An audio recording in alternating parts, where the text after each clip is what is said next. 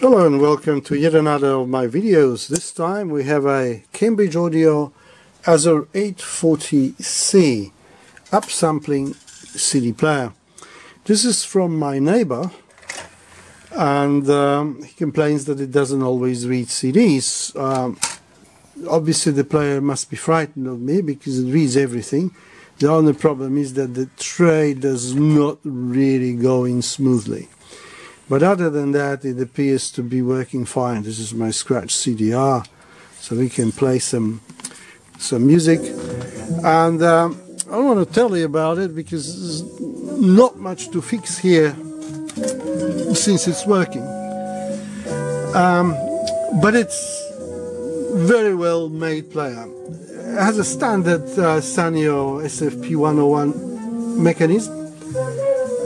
So there's nothing really to brag about here, and a Cambridge Audio servo which they sort of have in all of their players.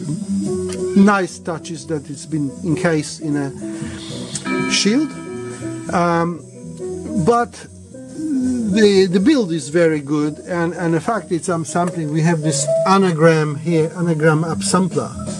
Don't know much about it, but it looks really serious, and it's sort of perhaps the same way. It's a DSP upsampling, the same way as Vadia does on their player. So this player has inputs as well as outputs.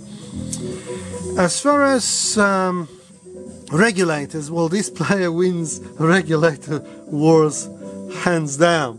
So we have 1, 2, 3, 4, 5, 6, 7, 8.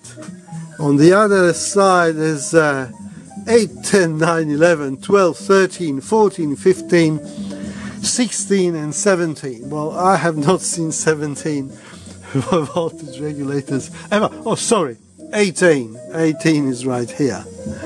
So that is a new record. DAC is being done by Analogue devices, 2 DACs, 1955s. Balanced output, which is a must on the player of this standard. Well, it is a large scale of integration build, so it's all tiny components, but you know, that's the way they are now. It's 24-bit 384 kilohertz upsampling. As you can see, it must be a pretty linear supply, big resistors there. Well, it works fine.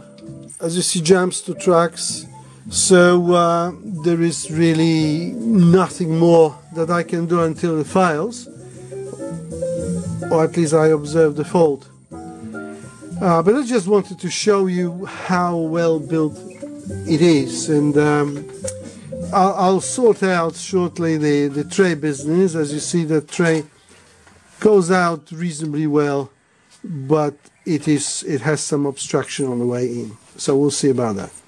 Well, thank you very much for your time. Until next week.